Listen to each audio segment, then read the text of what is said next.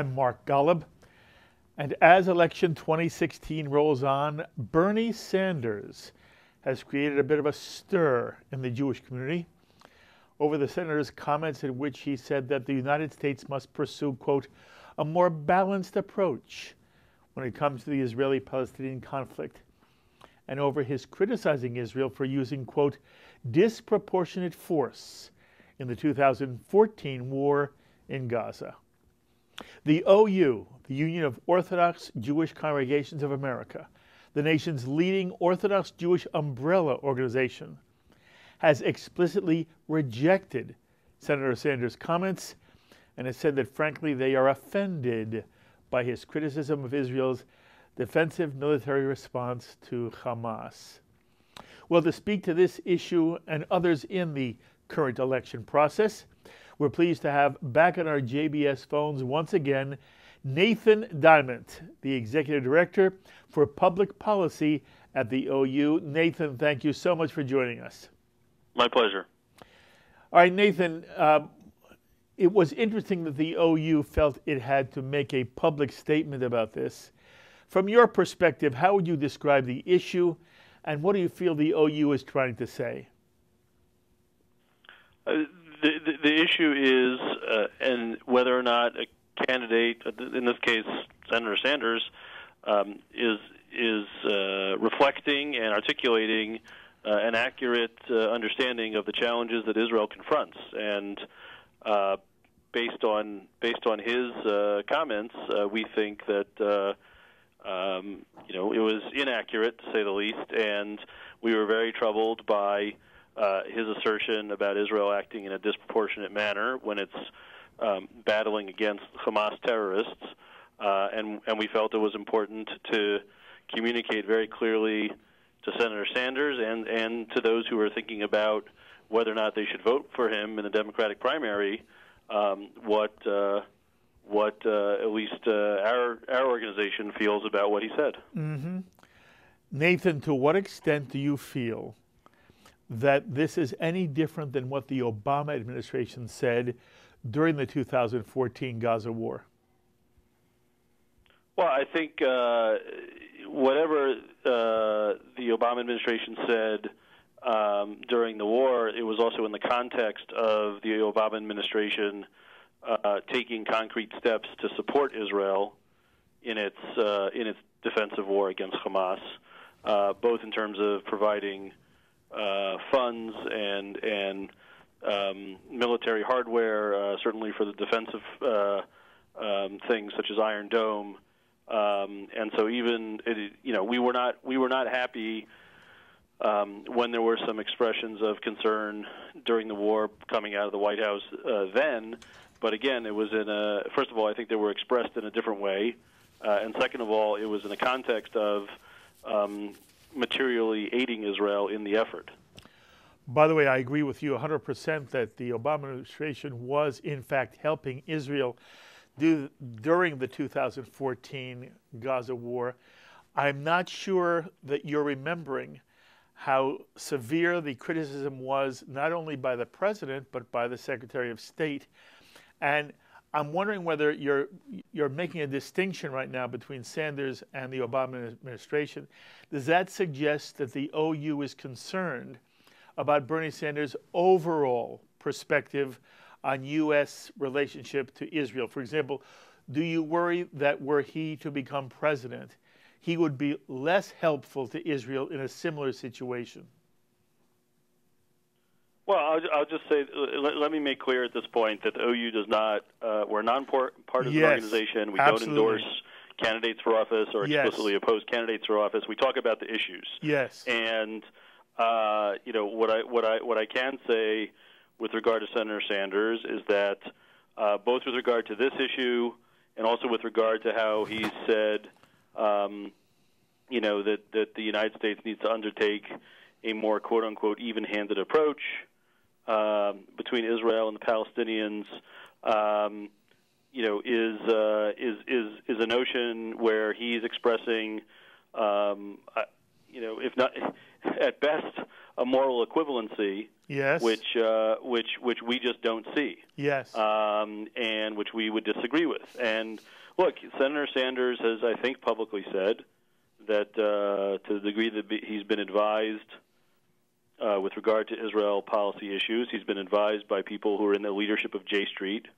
He obviously declined to come to the AIPAC policy conference and express his views to the AIPAC national leadership and membership. So it's pretty clear where Senator Sanders is pitching his tent. And on these issues, he seems to be pitching it in a different tent than certainly from where most OU members are. Okay. By the way, I apologize to you, Nathan, and to the OU because I should have said in my opening that the OU does not endorse any candidate. And my discussion with you today is not about whom do you support. What I am trying to make sure you have a chance to explain, what I want the audience to understand, is that the OU is concerned about certain issues which have surfaced in this, both Republican as well as the Democratic primaries. And it's not, and I should say, it's not, it's not a partisan divide. It's worth pointing out that Senator Clinton, or former Secretary Clinton, who's running against Senator Sanders for the Democratic nomination, also criticized Senator Sanders for these statements and contrasted herself with him. So it's not Republican versus Democrat per se. There's a division here between the two candidates that are competing for the Democratic nomination. Yes, and again, I appreciate that clarification. I hope everybody's got it. We're not discussing whom does the OU endorse. We are talking about the OU's concern about what the candidate stand is on U.S.-Israeli relationship and how each candidate views the state of Israel. My initial point to you was that I feel that Bernie Sanders is representing a philosophy, a larger philosophy in the Democratic Party, which has moved to the left on Israel, and that although I can certainly understand why the OU is, to use the OU's word, offended by the Bernie Sanders perspective, I don't think it's any significantly different than the Obama administration, unless, Nathan, the OU is concerned that Bernie Sanders goes beyond these statements, and that while he says certain things the Obama administration has also said, your concern is that were he to become president, he has indicated, whether it's through his alignment with J Street, which the Obama administration welcomed to the White House, that he has done something to suggest to you that he would be different in policy than the Obama administration has been in the last 8 years. And that's why I'm pushing you on whether you think there is a distinction between Sanders and Obama. It's not one that I see. Right. So again, I think I'll try to respond to your question this way, Mark. Again, the Obama administration has made statements that people in the pro-Israel community find troubling, but the Obama administration has also, because it's been in office, has taken concrete steps and actions that have been supportive of Israel. But why couldn't Bernie Sanders say the same thing to you?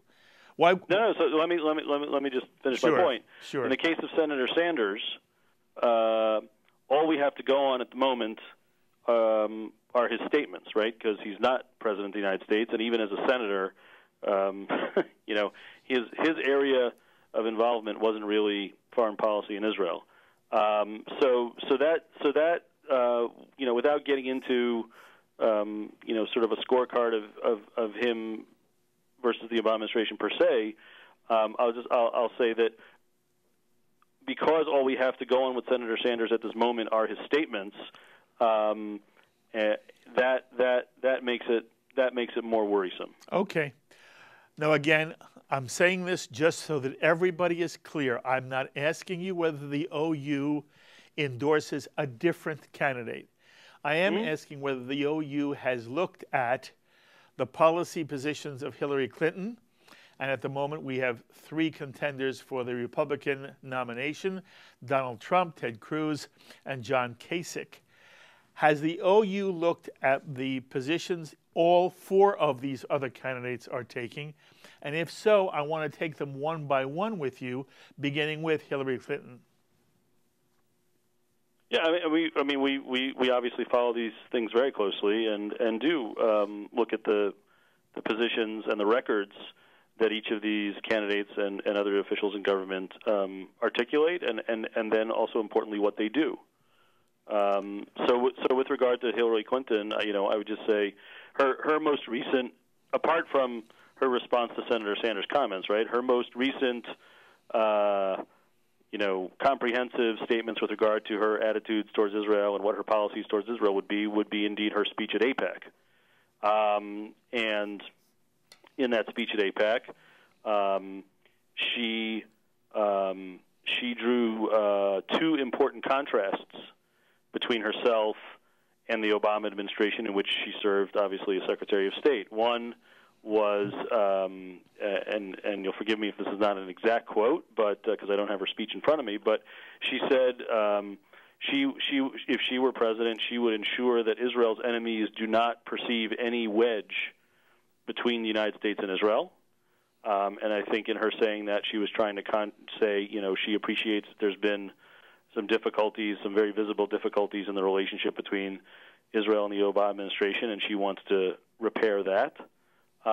She also very clearly explicitly stated that she would oppose efforts to push a UN Security Council resolution that would try to somehow impose a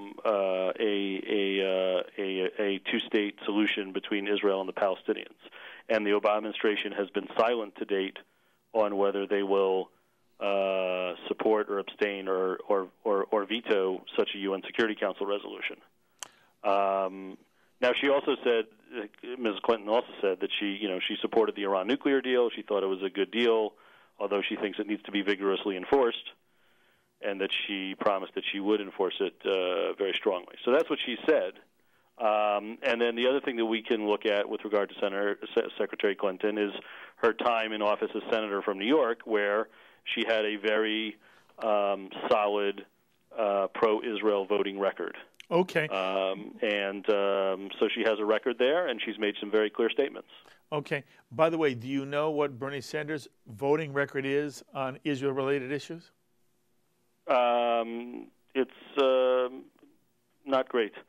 at least as measured. Folks should look up or speak to the folks at AIPAC. They track all these votes, and I would say that if you're using AIPAC's benchmarks, Senator Sanders does not have the voting record that Senator Clinton had. Before we move to the Republicans, I want to tell you what I'm hearing, Nathan, and you can tell me whether this is anything that you have heard as well, or whether there's a sort of a different perspective in different parts of the Jewish community. I hear people who are very disappointed in Bernie Sanders, feel that when it comes to foreign policy, he is thin. Incidentally, I am just like the OU. I am not endorsing or criticizing any candidate. What I am trying to do for the audience, Nathan, is simply present the arguments I'm hearing all the time. What I'm hearing, people who sort of at first liked Bernie Sanders, and there was a lot he said that resonated with many Jews. There's a feeling that he is thin on foreign policy, and that he is, as you say, he has not had a strong record when it comes to the state of Israel. But I also hear many Jews saying they are enormously disappointed in Hillary Clinton, and that what we see in the general polls about her, that she has a very low trust factor. There are many American Jews I talk to who are saying to me they don't trust her. And when you talk about the AIPAC speech as if that is, again, some way definitive for her policy positions, and I'm going to want to hear whether you say the same thing about Donald Trump's AIPAC speech, one of the things that seems to bother many Democrats is that there was a time during during her time as Secretary of State when she went after Benjamin Netanyahu viciously on the phone and was very critical of him for settlement policy and housing policy, and that while overall, especially her husband seems to have been very pro-Israel, there is concern, I hear, Nathan, about whether what she's saying now is just political rhetoric that is meaning to, sort of play to the AIPAC crowd, but that her overall position is much closer to the Obama position than it would be to the kind of description that you have given of her. So I want any comment you have on how American Jewry is feeling right now about Bernie Sanders and Hillary Clinton. Well, I'll just say I've heard comments from people around the Jewish community in line with everything that you've said. The one thing I would say, and I'm just, this is just people, your audience should take this just as a description, not anything more than that. When people should remember that when Hillary Clinton ran for the United States Senate for the first time in 2000 to succeed Senator Moynihan, there was great distrust of her in the Jewish community, in the pro-Israel community. She was the one that had famously kissed Suha Arafat, and people after Suha Arafat, basically gave an anti-Semitic tirade in front of her.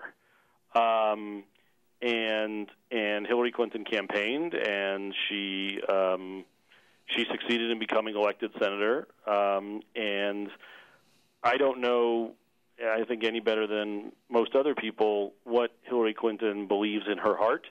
But what you could document is that while she served in the United States Senate, she was a very solid advocate for Israel and for a strong U.S.-Israel relationship.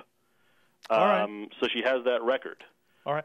And what about the phone call? And then she has next to that she has a record serving as President Obama's Secretary of State. Yes. And during that time, she was involved in carrying out the president's policy with regard to the peace process, carrying out the president's policy in terms of getting the Iran deal started. So that's something that voters have to judge also. I don't think they should judge, this is just my opinion, I don't think they should judge her record as Secretary of State and not also look at her record as Senator when she was, because that's equally her record. And then they're going to have to make an assessment of, what do they think is important and what do they think, what parts of the record do they find more compelling, and what are they prepared to believe in terms of what she says. Okay, you say it very, very well. So now we'll look at the Republicans for a moment. Again, when I hear people speak in the Jewish community, what I hear more and more often is that clearly the best person in the race on Israeli issues, U.S.-Israeli relationship, is Ted Cruz. And a lot of people, made a big deal of the fact that Donald Trump's initial comments on Israel were that if while he was committed to Israel and pro-Israel, that what he believed he should do were he to be president would be to come in as even-handed as possible in any negotiations. And he famously said he did not believe there was any negotiations on earth more difficult than the Israeli-Palestinian, and how proud he would be. And he wanted a shot at being able to somehow effectuate a compromise between the two, but that he felt the President of the United States had to enter negotiations, seeming to be as neutral as possible. So I want to hear first of all, what have you heard about Jewish reaction to Cruz and Trump? We'll get to Kasich later. And has the OU taken any position on anything either Donald Trump has said or Ted Cruz has said? Well, again, my answer here is similar to, on the Republican side, is similar to what I just said on the Democratic side, which is I think it's important, again, to a starting point for people should be the speeches that Trump, Cruz, and Kasich all delivered at AIPAC, because they know when candidates go, when they're running for president in front of a group like AIPAC with 20,000 people there and a national audience beyond that, and they know this is going to be viewed as their definitive statement with regard to Israel, they take it very seriously. Yes. So it's worth looking at in a very serious way. What Ted Cruz has, in addition, which Donald Trump does not have, because Donald Trump, as he often says, was not a politician until just a few months ago. Ted Cruz has a record, and he has a record of introducing legislation and of proposing resolutions and doing various other things while he's been in the United States Senate to be a very avid and strong advocate for Israel. And he fought the Iran nuclear deal very fiercely, and a whole range of other things. So, with regard to Ted Cruz, you have things that he's saying now as a presidential candidate, and they match up with what he did as a U.S. senator. John Kasich also, not so much as governor of Ohio, because it's less relevant, foreign policy is less relevant, but when John Kasich was in the House of Representatives, which he was for many years, he has a voting record with regard to Israel. That's it's a pretty good voting record. That's right. Donald Trump does not have a voting record because he wasn't in politics. So right. So there, voters have to, voters have to some degree, if they want to, if Israel is important to them and they're assessing Donald Trump, then they have more of a challenge. Just in that, as you said at the outset, he said, "I want to be neutral toward Israel," and then when he came to AIPAC, if you look at the substance of Donald Trump's speech, his speech in terms of the substantive content of it was very, very similar to what Ted Cruz and John Kasich said on the range of issues. So, voters will have to make an assessment of what is Donald Trump saying, and do they think they can believe him when he doesn't have a record? There's no reason why he should have a record, because he was not a senator, he was not something else. So, but that's the challenge. Very well said again. So, Nathan, I want you to address a subtlety that often is not addressed in the Jewish community. We've been talking about the candidate's stand on Israel as if that's the only issue which moves Jews towards or against a given candidate. There are also domestic issues. And the OU has a specific interest in, for example, the makeup of the Supreme Court and how courts in our country deal with the issue of, for example, the funding of day school education. And how do you see the two areas of Jewish concern? On the one hand, Israel, and on the other hand, the way in which Judaism and religion is dealt with in America, and the domestic scene and the makeup of the Supreme Court, and obviously the next President of the United States will have enormous influence in the shaping of the Supreme Court, maybe for decades. How do you balance, and what would you say to American Jews who are listening to you right now all over the country? How does the OU, what advice do you have to Jews, how you balance the two concerns, Israel on the one hand and domestic concerns on the other? Right. So that's a very important question, and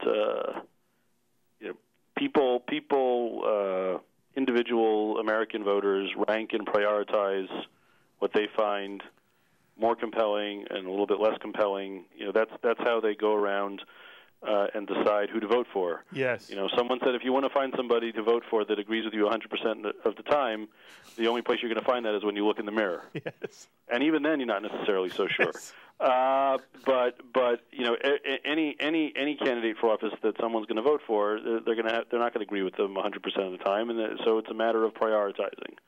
I think we're at a moment where, with regard to the state of Israel, for those Jews who care about the state of Israel, there are literally life and death issues confronting the state of Israel in terms of, again, an Iranian regime that has not been at all cagey or equivocating in the notion that it wants to obtain nuclear weapons and destroy Israel. Mm-hmm. And ISIS and others around the Middle East also want to bring great, real mortal harm upon Israel and her citizens.